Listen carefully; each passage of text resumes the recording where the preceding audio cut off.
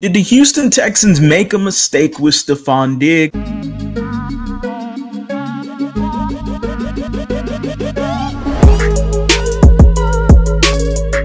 What is going on, everybody? Welcome back to a brand new episode of The League. Your host, as always, Harley Dugan. What am I talking about in the intro? I am talking about the latest right now coming from Adam Schefter. It is going to detail the contracts with Stefon Diggs and the Houston Texans. And I don't know if I'm a big fan of this. I don't know if I'm a big fan of what Nick Caserio and the Houston Texans just did with Stefon Diggs. I know yesterday was completely different. We traded for him. We got ourselves an elite wide receiver, top 10, and you're pairing with Nico Collins and Tank Dell. But the latest from Adam Schefter is, we got it right here, Buffalo-Houston trade.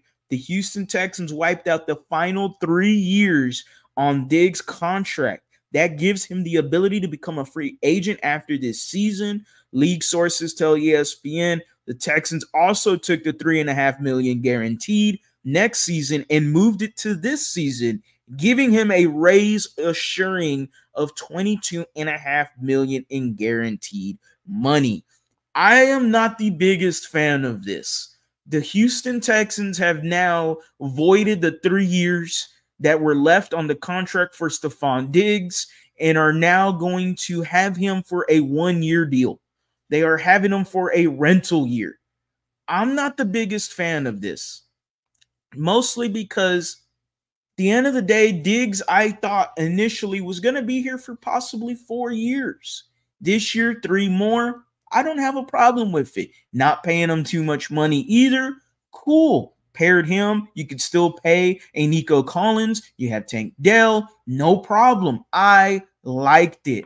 Now I'm a little bit sure I still like Stefon Diggs and I'm expecting big things this year, but I'm just a little bit bothered by the idea of now, if you want to keep Stefon Diggs going into the next year, you have to give him an extension. And that is just something I am not liking for the Texans, just because you are now going to pay him more money when you really necessarily didn't have to. There had to have been something behind the closed doors, which we don't really know.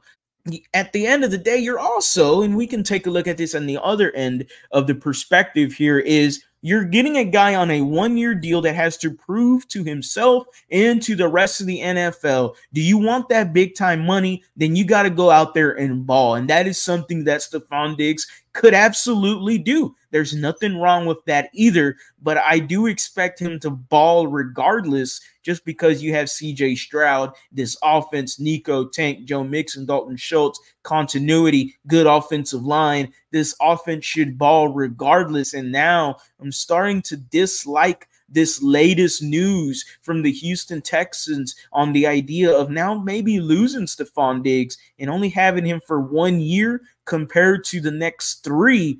I'm not the biggest fan of it. What are your thoughts? Make sure to drop them down below in the comment section. As always, guys, go Astros, go Rockets, go Texans. You have a blessed day.